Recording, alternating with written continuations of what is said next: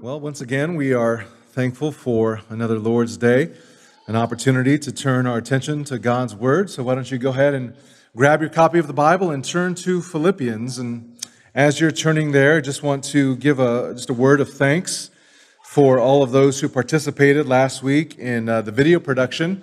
I was able to watch the video produced for Grace Church of the Valley that they showed there this morning, and it was just a fantastic display of God's goodness and grace to our church and the connection and partnership between our two churches. In fact, I'm going down there this week, midweek, to preach at their Summerfest, and so I covet your prayers as they have a huge outreach there at Grace Church of the Valley, so please keep me in mind as we go down there to preach. But I am thankful for an opportunity to begin our own Summer in the Psalms, and I want to remind you that tonight is a potluck. And so if you're going to come hungry, make sure you come hungry with also a plate of food. So there will be other people who are hungry, and you can feed them. You want to make sure that you connect either on Slack or talk to Amy or those in the hospitality team to make sure that you are bringing food for the people that are involved tonight. Well, I want to begin with this question as we turn our attention to God's Word. And the question is this: what is influencing you? What's influencing you? You know that over the last decade, we've seen just a tremendous explosion as it relates to social media. More than 3.4 billion people actively use social media. And just to help you with the math, that's about half the world that is on social media. You can't be on social media today without being influenced in some way or fashion. In fact, there is a whole category of people on social media known as influencers. Webster's defines an influencer as a person who inspires or guides the actions of others. And in the social media world, an influencer is someone who has the power to affect your purchasing thoughts or your lifestyle decisions. Influencers are apparently experts in directing your thoughts and actions. Our family, we watched a show not too long ago, and the show was about a magician. And he had a little experiment, and so what he did was he brought 3 really popular influencers into basically his laboratory and conducted a little experiments. It was 2 girls and 1 guy, and those 3 influencers, they combined for over 6 million followers. And so he wanted to put them to the test and see which of the 3 were the most influential, who's going to hit the little love button or the like button on their social media pages. And so this is what he did. He gave them 5 minutes, gave them a bunch of props, gave them a bunch of options for rooms, and told them you have 5 minutes to create some sort of scene so you could snap your selfie and let's see who gets the most likes. And so there they go off running, they got their props, they chose the room, they take their selfie. Now what's fascinating about this whole experiment is they came back and they were confident that what they chose was the best thing. And interestingly, they all chose the same prop, the same room, they had the same caption, and they had the same hashtag. You say, well, maybe it's because they just have great minds and they're that influential that they all think alike. But the reality was that the magician had uploaded in their minds subliminal messages before they went off and did what they did. You see, they thought they were being creative, they thought they were acting independently, they thought they were unique influencers, but in reality, they were just the ones that were being influenced. This is how advertising works. In fact, according to digital marketing experts, most Americans are exposed to around 4,000 to 10,000 ads every day. So again, the question is, what's influencing you? It was John Stott who famously said, "The battle of the Christian life is the battle for the Christian mind." And the Bible leaves no doubt that people's lives are the product of their thoughts. Someone has well said, "You are not what you think you are. What you think That's what you are. And Proverbs confirms this idea. In Proverbs 23:7, we read this, "For as he thinks within himself, so he is." You see, where your mind goes, that's where your manner of life follows. And growing up, I had several people tell me things like, "Hey, Dom, you know what? You are what you eat." And that is true in a lot of ways. So I guess I'm like taco and a burrito, right? Because that's what I love to eat. And it's showing now more days. But I wish someone would have told me, "Dom, you know that you are what you think." If I would have realized that at a younger age, I think I would have spared myself from a lot of heartache and trouble. But Jesus says this in Matthew 15. He says, verse 18, "But the things that proceed out of the mouth come from the heart, and those are what defile the man. For out of the heart comes evil thoughts and murders and adulteries and sexual immoralities and thefts and false witness and slanders." And you think back to Jesus' famous sermon on the Sermon on the Mount, where he taught that the genesis of our sin is not in our actions, but it's actually in our minds. Commandments are first broken in our thoughts. And so he said, you can be guilty of murder without ever lifting a finger. Just harbor hatred in your heart, and it's like committing murder. And you could commit adultery without ever jumping into a bed with someone other than your spouse. Just go ahead and meditate and muse on sexual things in your mind. Listen, church, what you think matters, and oftentimes it matters much more than you think. D.A. Carson said this, "The real measure of individuals lies in what they think, not in what they own, or in how well they deploy their gifts, or even in what they do, but in what they think. If you think holy thoughts, you will be holy. But if you think garbage, you will be garbage." That's exactly why, church, we have to proactively discipline our minds. We need to practice biblical, Christ-centered, self-imposed thought control. You say, why? Well, because the degree to which you control your thoughts determines the development of your holiness and your Christ-likeness. Now, over the past couple of weeks, as we've been looking at Philippians chapter 4, we've been learning that God's desire for us is to be spiritually stable. We're to be spiritually stable saints. And the last time we uncovered a threat to our spiritual stability, and that threat has to do with worry or anxiety or fear, all of which start where? In the mind. Anxiety, we defined, is that mental tug-of-war that begins when bad thoughts start to pull on good thoughts, and in your mind you're being strangled. And you'll remember that we said that the antidote for anxiety is to replace our worry with what? With worship. To turn the panic into prayer, which really is just another way of saying that we need to refocus our attention and our thoughts. We need to make sure that our minds are fixed and filled with all that is good and holy and righteous and just and pure. And another way to say that is we need to fix our minds on Jesus. But listen, we won't be able to do that. You won't be able to do that if you are not in Christ. The unregenerate mind won't be able, by its own willpower, to think godly thoughts. So before there's any reformation of the mind, there must be a regeneration of the heart. There must be a rebirth. So if you're a non-Christian here this morning, my prayer for you is that you would open your heart to what the Bible says, and that you would seriously consider how your thought life influences your whole life. You see, the Bible is very clear that you and I, we live in a sin-stained world. Sin is a problem, but sin is in us, which makes us the problem. We are sinners. And the Bible is very clear how this sin impacts our thinking. When you start flipping through the pages of the Bible, you'll see that it describes our mind's sinfulness in a variety of ways. The Bible says that we're confused. It says that our minds are closed. It says that we have an evil and restless mind. It says that our minds are rash and deluded. Let me just give you a few sample verses so you can see what the Bible says about the unregenerate mind and its madness?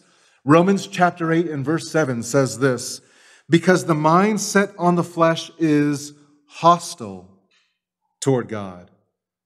For it does not subject itself to the law of God, and it is not even able to do so.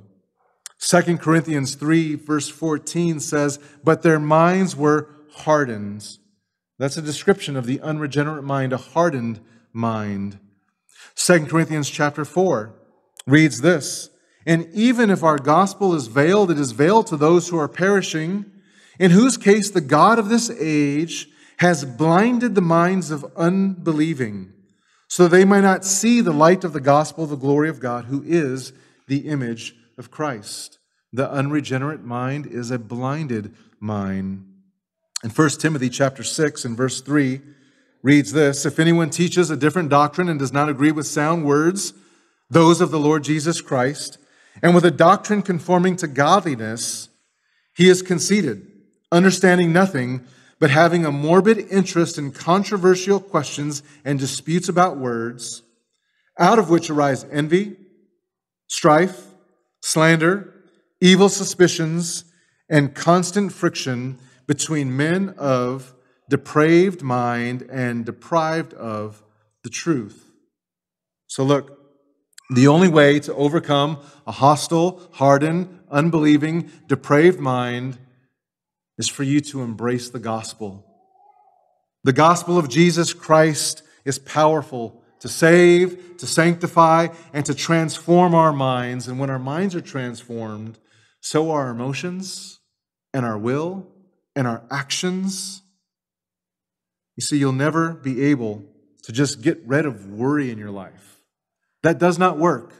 Just stop worrying does not work. Just stop sinning doesn't work.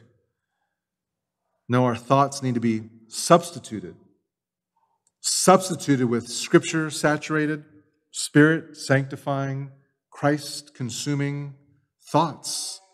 Or Paul puts it this way in Romans chapter 12. He says, do not be conformed to this world, but be transformed by the renewing of your what? Minds, so that you will prove what the will of God is, that which is good and acceptable and perfect. And so over and over again, as we go to the Scriptures, we learn that our minds need to be strengthened. Our minds need to be renewed. Our minds need to be submitted, bringing every thought captive to the obedience of Christ, Paul tells us.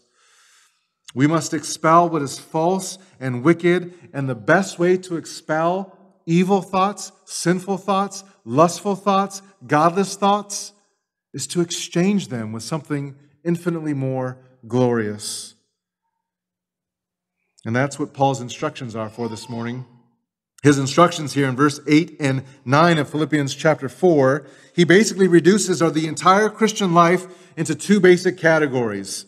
In verse 8, he says this, you must think, because thinking about things that please and honor the Lord will please and honor the Lord. And in verse 9, he says, you must practice doing the things that most please and honor the Lord. And so this peace of God that we talked about last week, this peace of God that guards our hearts and minds, it comes through prayer, but it also comes through positive thinking. Positive thinking. And when I say positive thinking, we're not talking about the self-help psychobabble stuff. We're not talking about Oprah or the Joel Osteen, just positive mindsets. No, we're talking about the kind of thinking that's governed by the Word of God. The Word of God tells us that we can counteract anxiety by offering up thankful prayers and petitions and supplications and requests. We can bring our anxious thoughts before the throne of God. And the Bible promises that we will experience a peace that surpasses all understanding. But here's our question now this morning, right? How do we bolster this peace and preserve this peace? Well, we have the defensive scheme. We know how to guard our hearts and minds, the peace of God. But what about the offensive scheme? How can we proactively and aggressively pursue more peace, this peace that surpasses all understanding? Well, let's read here, Philippians 4 and verse 8. Paul writes, finally, brothers, whatever is true, whatever is dignified, whatever is right, whatever is pure, whatever is lovely, whatever is commendable, if there is any excellence and if anything worthy of praise, consider these things. The things that you've learned and received and heard and seen in me, practice these things, and the God of peace will be with you.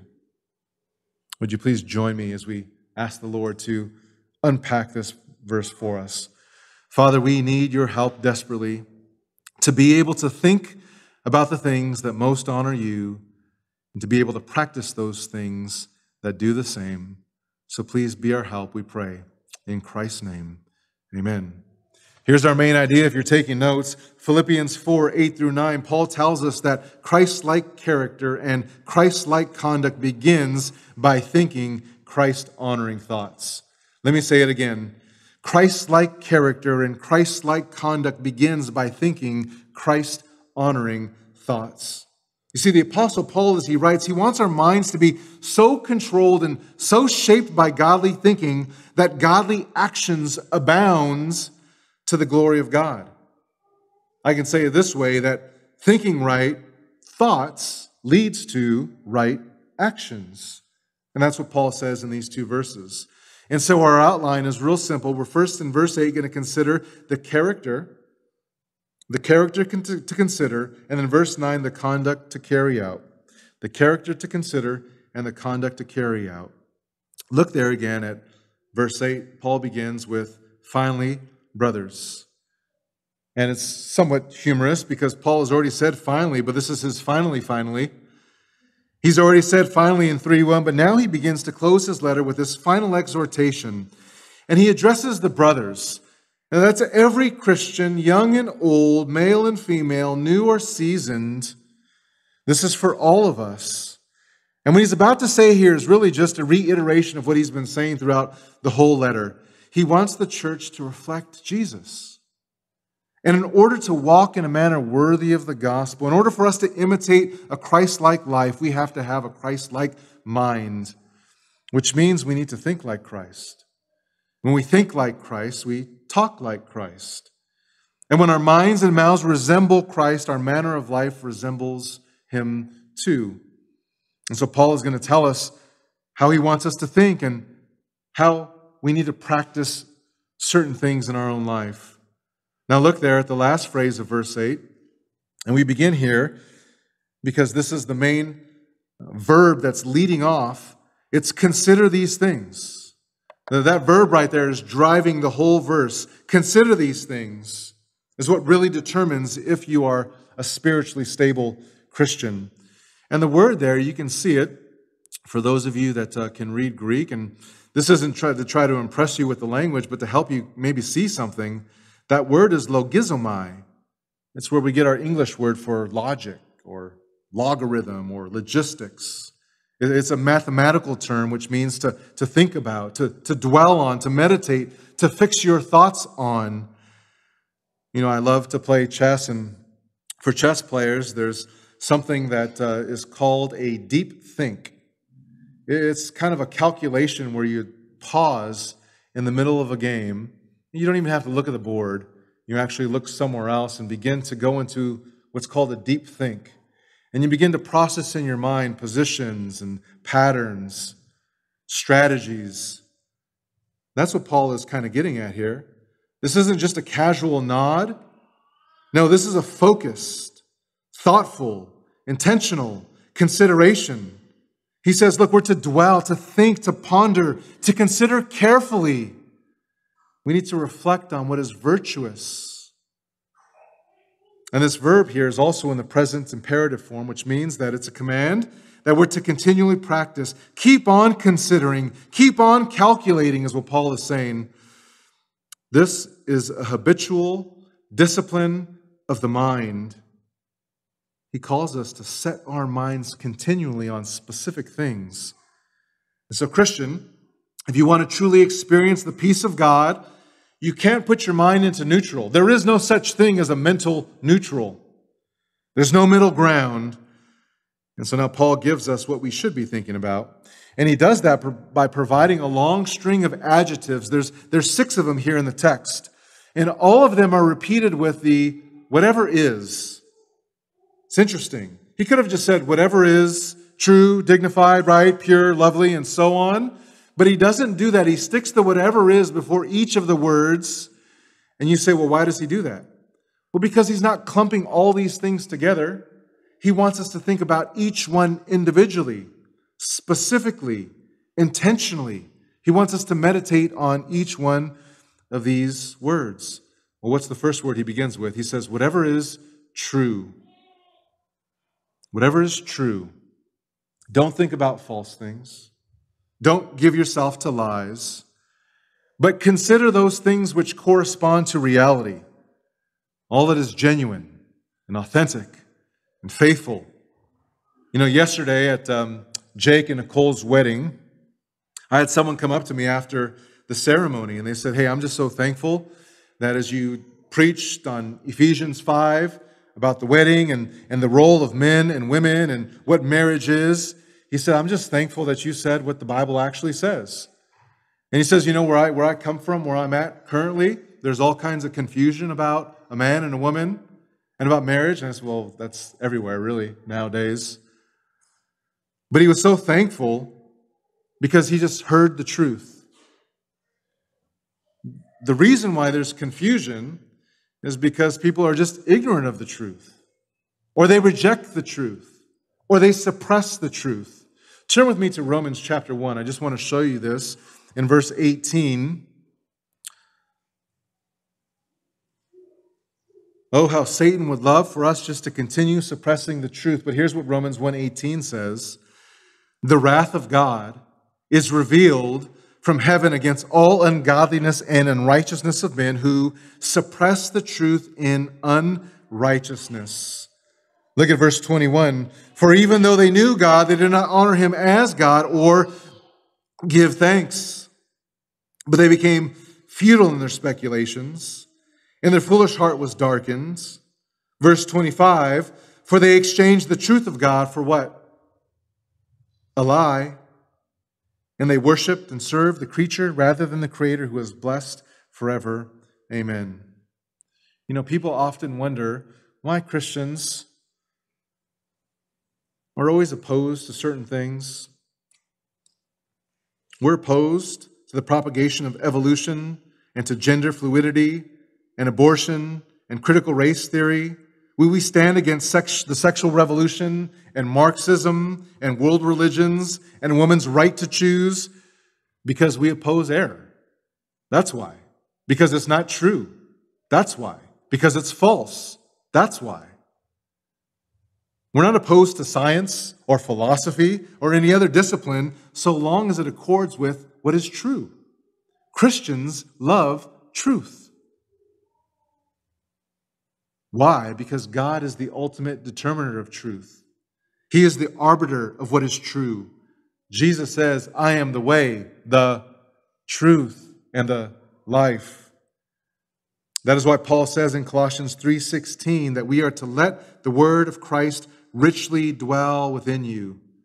If you're allowing the word of Christ to richly dwell in you, you are practicing what is true. Ephesians 4:21 says this, if indeed you have heard him and have been taught in him, just as truth is in Jesus.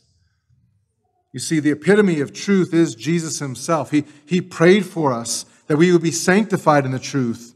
He said, your word is truth. And since God's word is true, that is who we go to discover what is true in this world. This is why we sing the songs that we sing. We preach the way that we preach, because the more that we meditate and we muse and we think about God's attributes and his actions and his priorities, it produces something in us. It produces the right kind of thinking and the right kind of feeling and the right kind of doing. Psalm 119, 105 says this, your word is a lamp to my feet and a light to my path. When we allow the Bible to saturate our thinking, we're able to make wise decisions. But listen, Christian, this past week you have made probably some bad decisions. And the reason why you made bad decisions is because you weren't allowing the Word of God to permeate your mind. Is that true? Yes or no? Psalm 119, Verse 11, your word I have treasured in my heart that I may not what? Sin against you. You will continue to sin against God when you are not treasuring the word of God, the truth of God in your heart. And this is what the media lives for, to tell you lies. And we tell ourselves lies. We believe things that are not true of others. We listen to gossip or slander, and too often we tolerate falsehood when Paul says, no, dwell on what is true. Lying, deceit, none of that should have a part in the Christian's lifestyle. If we allow lies to live among us, we will inevitably live out those lies. And so as Christians, we have allergies, some to peanuts, some to flowers. You should be most allergic to what is false and untrue. Paul says next, not just what is true, but what is dignified. This literally means worthy of respect and honor. Well, we see this word over and over again in the pastorals. It describes deacons. It describes women in 1 Timothy 3. It describes older men in Titus 2. Those who are dignified, noble, worthy of praise. It's used in the book of Proverbs to describe what is good and upright. Paul says that we're to think about those things which are honorable, venerable, esteemed, awe-inspiring. But you know what? Sadly, you're not going to hear those kind of words in rap songs. You're not going to see that dramatized on Netflix. It's because the world loves to not only feed us lies, but feed on man's lust for what is dishonorable and shameful and ignoble. We live in a day where people celebrate and they get together and they parade and they march down and they chant and they cheer for things that are so dishonorable in God's eyes. But listen, the Bible tells us the peace of God doesn't dwell with perverted things. And Paul says this, avoid frivolousness, avoid things that are trivial, avoid things that are debased.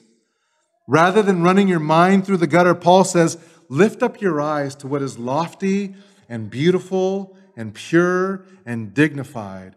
Because the more that we set our minds on those things, the more that those things come out of our life. Not only are we to turn away from all that is untrue and undignified, but we're also called to turn away from what is unjust. Look at what Paul says next here. He says, whatever is right. And that word is the word where we get our word justification. This is anything that is in accordance with justice, what is upright. But it's more than just doing what is right in a cultural sense. Because the world's definition is much different than the word's definition. What is right is what is consistent with God's holy standard. I remember watching Inside the NBA. They were talking several years ago about a guy by the name of Gilbert Arenas. Gilbert was an all-star. He was a great player, but he was constantly making foolish decisions.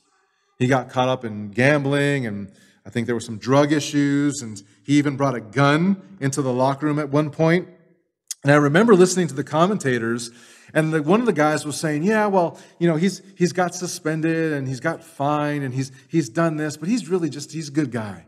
He's a good guy. And so the other commentator said, well, how many bad things do you have to do in order to be called a bad guy?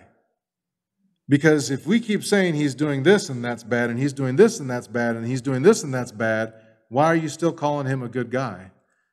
And I was actually thankful for that perspective, someone who realized, well, wait a second, what's the standard of what's good? Look, righteousness can only be defined by the one who is perfectly righteous. As with truth and honor, what is right is always defined by God and His character. He is the one who sets the standard of what is right. And the standard is whatever conforms to the life and teaching of Jesus Christ. And so let me ask you, are you thinking in your daily life about those things that are right? Do you find yourself asking this question throughout the day?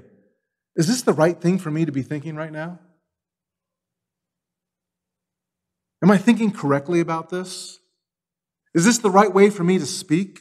Is this the right attitude for me to have? Is this the right action for me to be doing?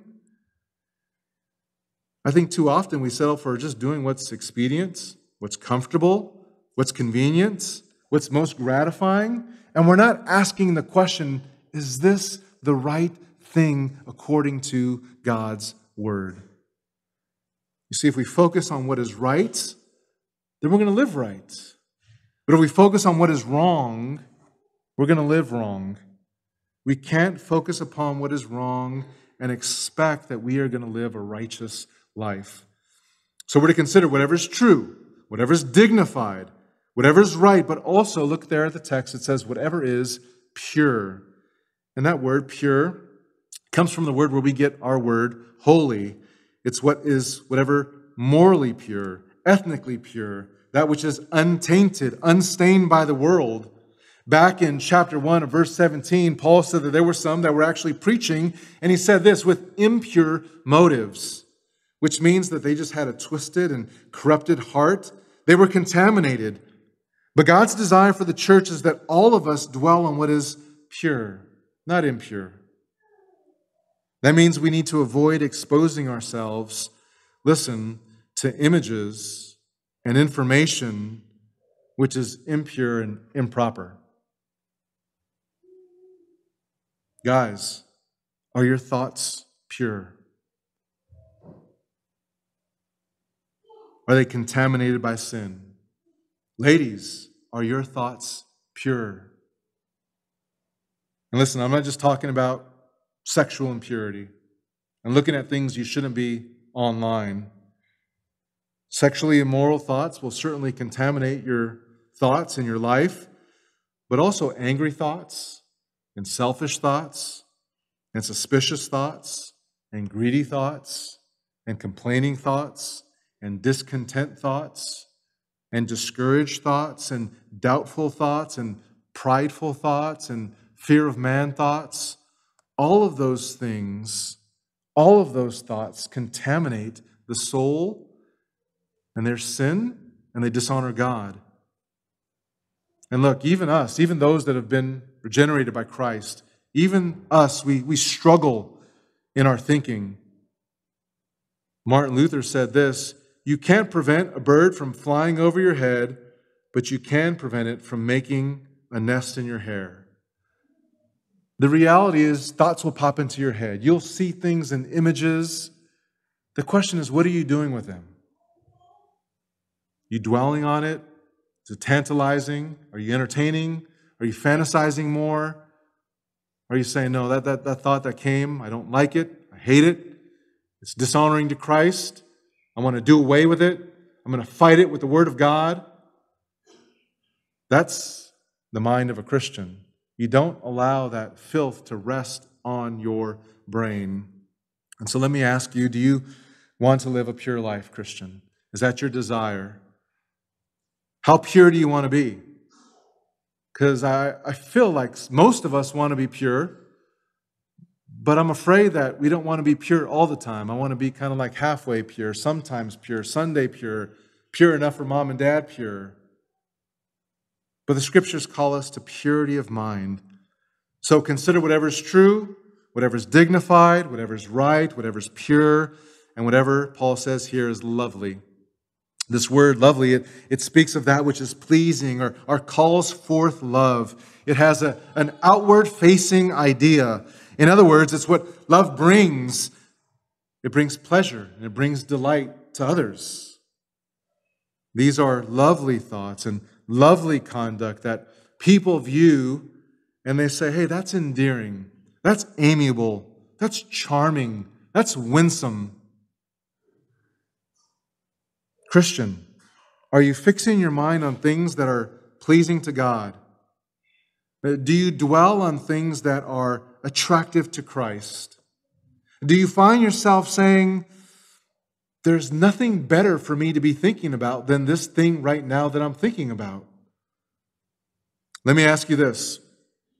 If we can just put an HDMI cable in your head and then just put your thoughts onto the projector, what would we see? Let me ask you this. If there were non-believers and we did that, would they see enough about the character of Christ, the beauty of the gospel, that they could actually get saved by getting into your brain? Will they hear songs sung, hymns, psalms, and spiritual songs, and know enough about the character of Christ that they could repent of their sin?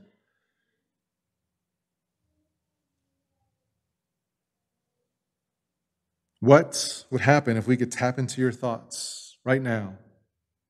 Paul wants us to think about the things that are lovely and beautiful and attractive.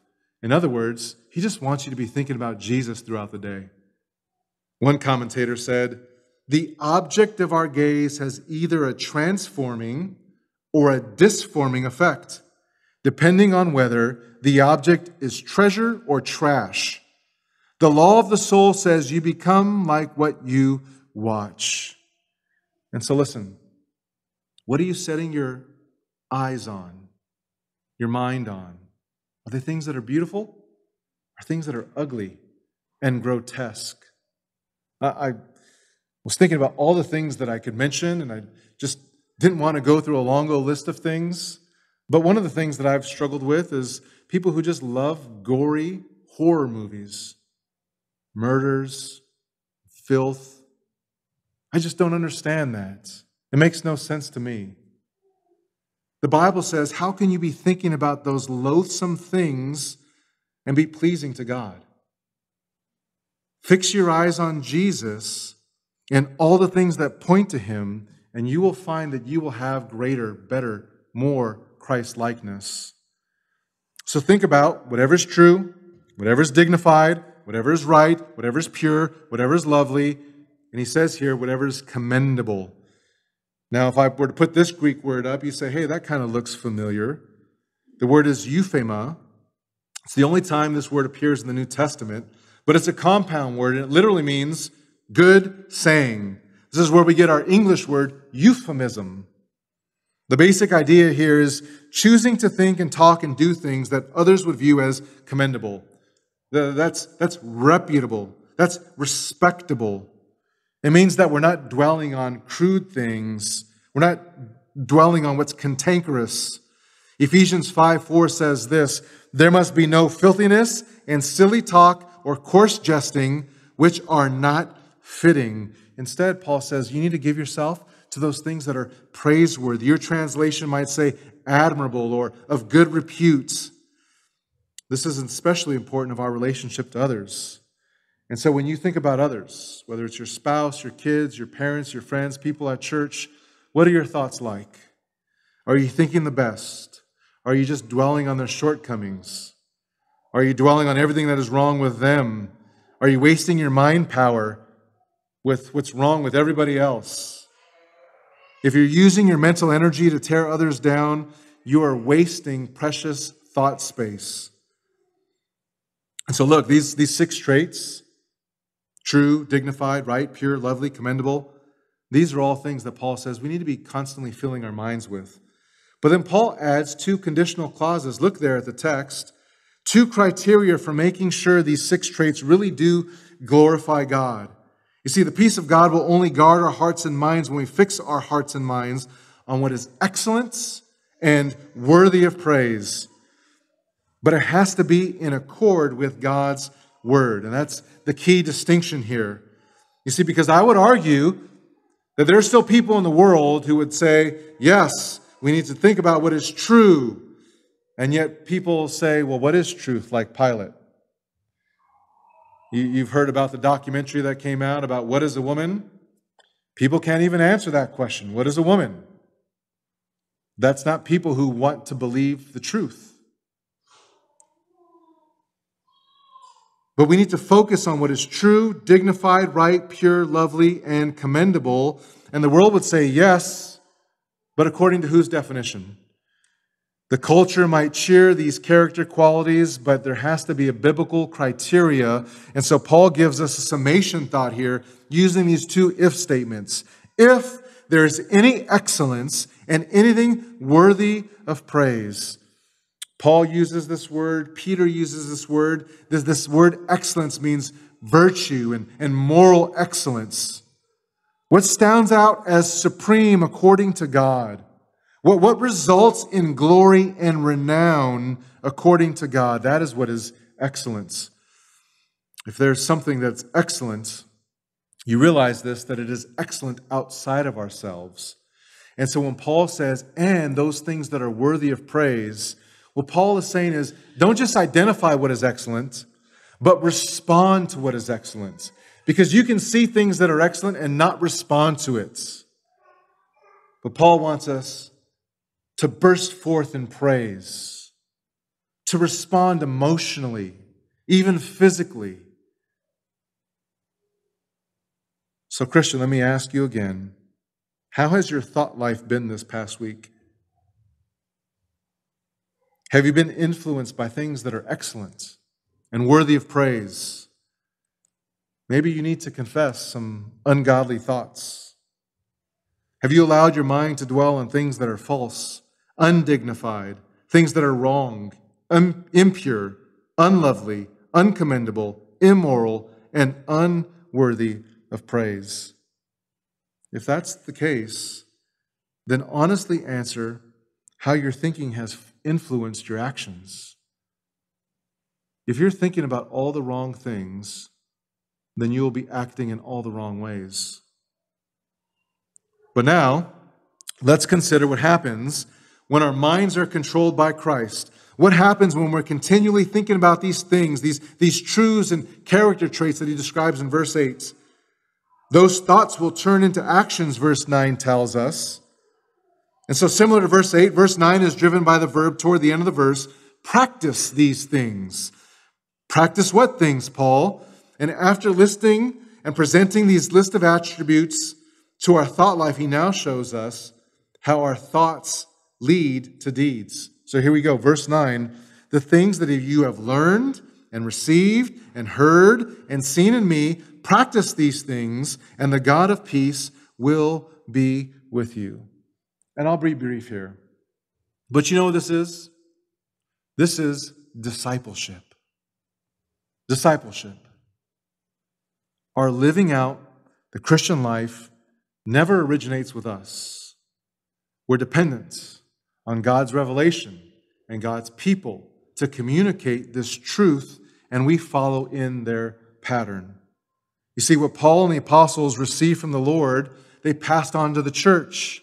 And there's this cycle, this beautiful cycle. We exist today because people were faithful to pass on this truth.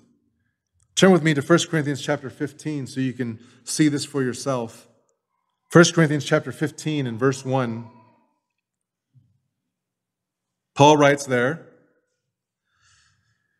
"Now I make known to you, brothers, the gospel which I proclaimed as good news to you, which also you received, in which you also stand, by which also you are saved, if you hold fast the word which I proclaimed to you as good news, unless you believe for nothing.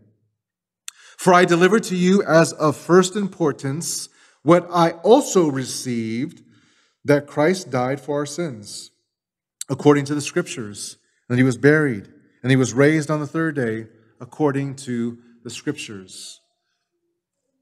It's real simple. There's no real new message here. We're just preaching the same old good message. Paul says, I'm just simply passing this along. In Galatians 1, verse 11, he says, "For I make known to you, brothers, that the gospel which I am proclaiming as good news is not according to man, for I neither received it from man, nor was I taught it, but I received it through a revelation of Jesus Christ." Paul says, look, I did receive it, but I'm not the originator of anything. So the attention, the glory, the honor doesn't come to me. It comes to Christ, who has given me this revelation, and Paul is just passing it on.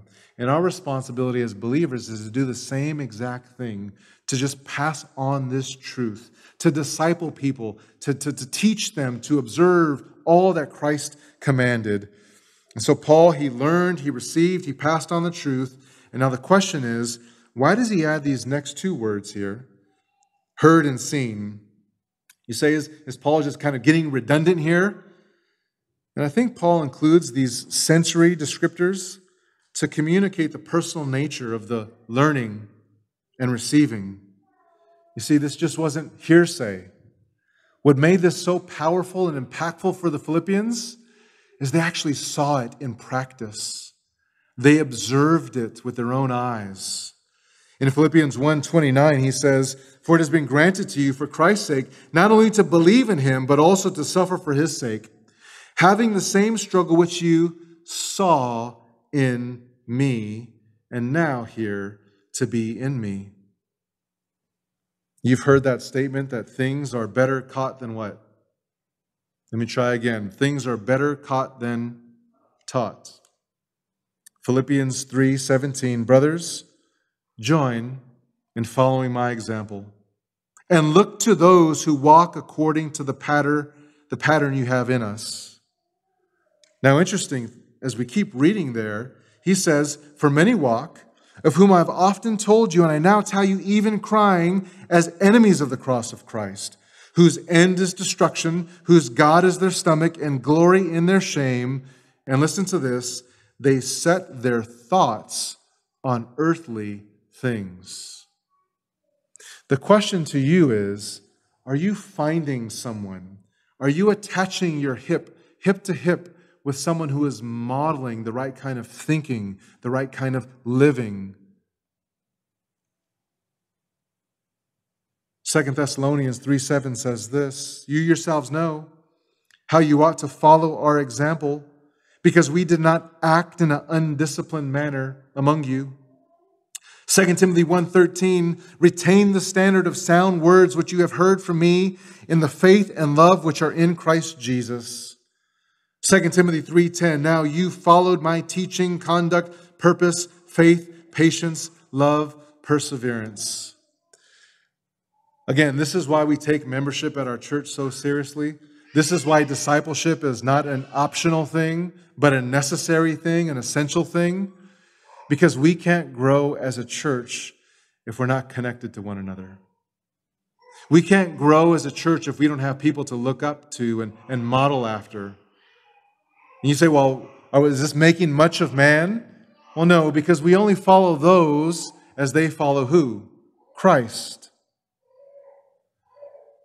And Paul says here, look, if we give our attention to the totality of what the Scriptures communicate and how they're modeled for us, then the promise is the peace of God will be with you.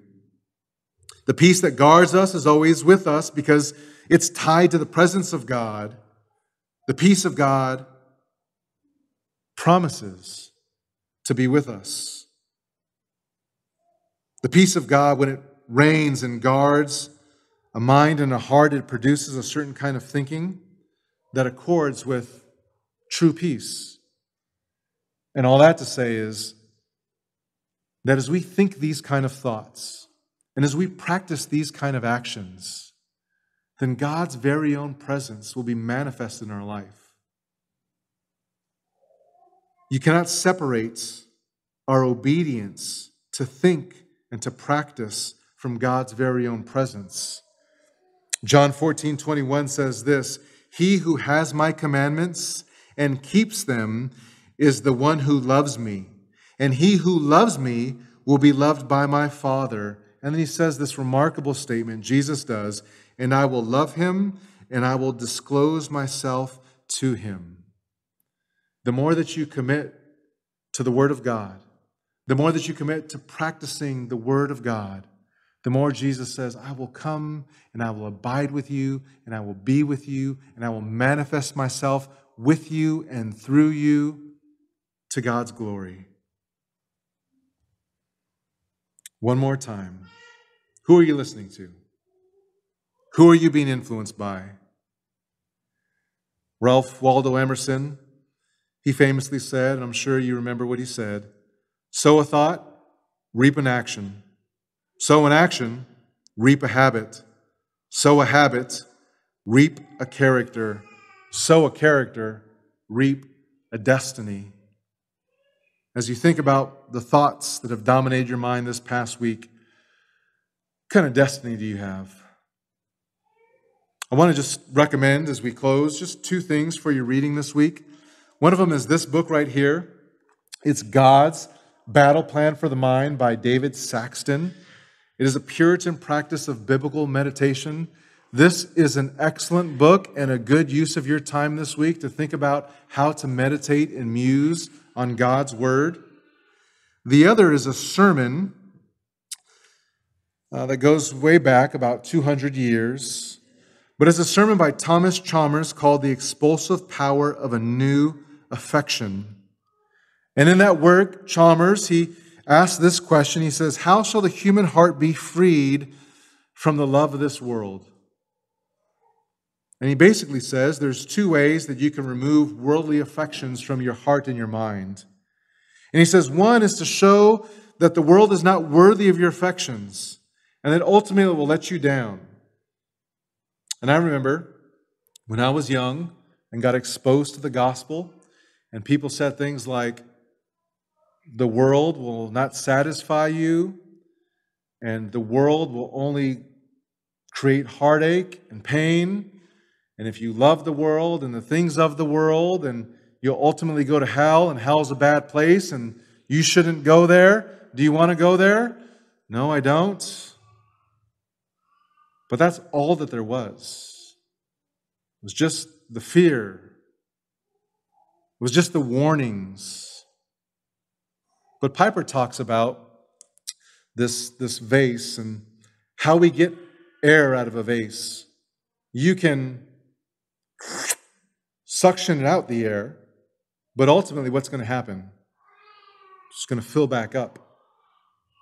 Or there's another option. Instead of trying to suck the air and suck the world out of everything, instead, you pour water into the vase. And if it's full of water, life-giving water, truth, the glory of God, beauty, purity, things that are noble, dignified, commendable, then the world stays out. And as water begins to drip, you keep adding the living water that Christ provides. Listen, church, Isaiah 26:3 says this, you keep him in perfect peace, whose mind is stayed on you because he trusts in you. The more that you fixate your mind, the more that you direct your eyes to Christ, the more you'll fill your life with those things that are good and true and noble and worthy of consideration. Because everything that Paul has just mentioned in Philippians 4:8, Jesus is the epitome of them all. Let's pray. Oh, Father, we are so thankful for the way that you reveal your word to us, the way that you convict us of our sin, the way that you show us where we fall short. God, we are reminded this morning of our need to not just fight thoughts, not just to stop thinking certain thoughts, but to replace our thoughts. Oh Lord, who is more true? Who is more dignified? Who is more righteous? Who is more pure? Who is more lovely? Who is more commendable? Who is more excellent and worthy of praise than our Lord and Savior Jesus Christ? Father, we realize that those things that we think ultimately lead to how we act, and so we want our mind to be saturated with Christ. Lord, be our help. We confess to you that this week we have had filthy thoughts, and we understand that those filthy thoughts do produce a filthy life. Lord, we confess to you that we have had fearful thoughts, and those fearful thoughts produce a fearful life. But, oh, Father, how we, your church, your saints, oh, how we want to have godly thoughts and lead a godly life. So, Lord, would you please transform our minds? Help us to constantly be considering the grace and love and truth that you've shown us in your Son. And may you, as Ephesians 4:23 says, may you renew us in the spirit of our mind. And God, help us, cause us to love you with all of our hearts, soul, and mind. Keep our minds, God, prepared for action, sober in spirit, with our hope firmly fixed completely on the grace that is brought to us at the revelation of Jesus Christ. And we'll give you thanks for all these things. In Jesus' name, amen.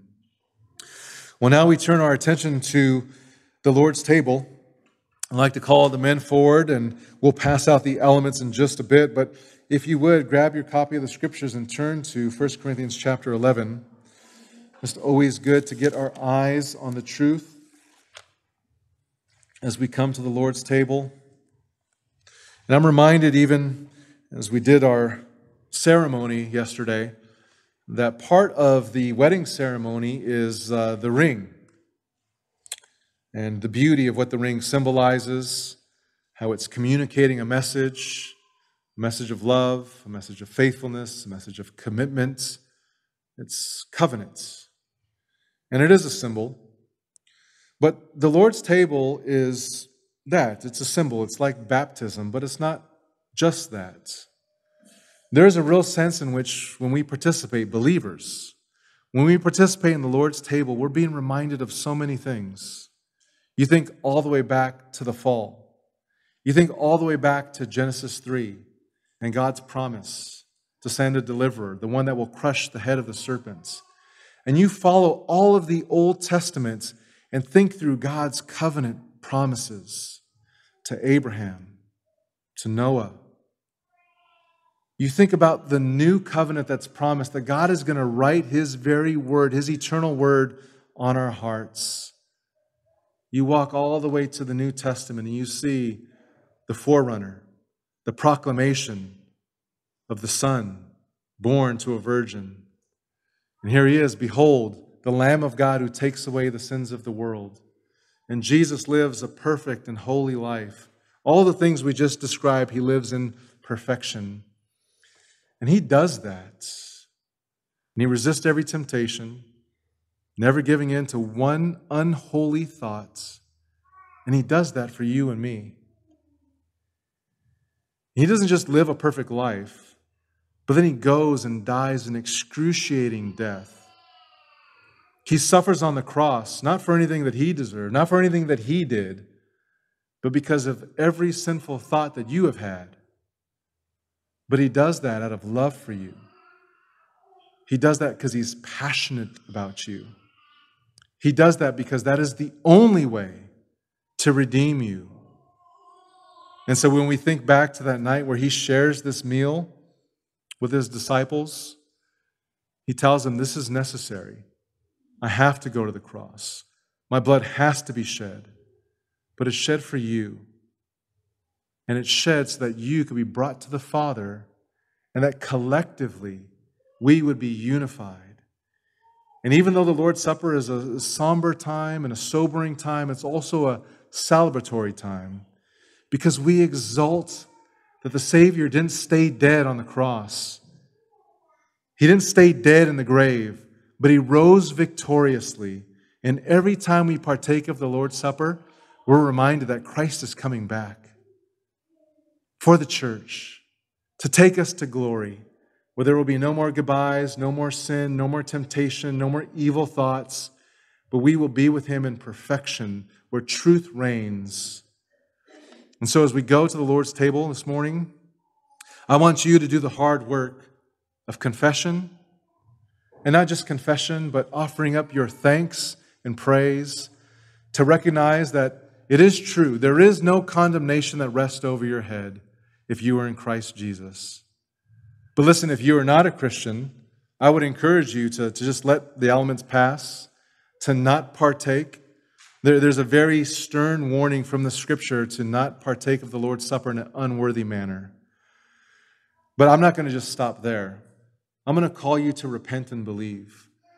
The reality is, if you continue to reject Christ, ignore Christ, suppress the truth of Christ, then the promise is that you will suffer the wrath of God. And that is the most terrifying thing in all of the earth. You should not walk out of here thinking it is a small thing. God's word says very clearly that if you reject the only Savior of the world, then there is no salvation. But Christ, even today, is calling you to repent and believe, to trust Him, to take of His free gift, to embrace Him. And He promises to forgive you of all of your sins, past, present, and future, if you would just come to Him in faith and repentance. But I'm going to pray. The men will pass out the elements, and we're going to spend about a minute or so confessing and giving thanks to the Lord. Let's pray.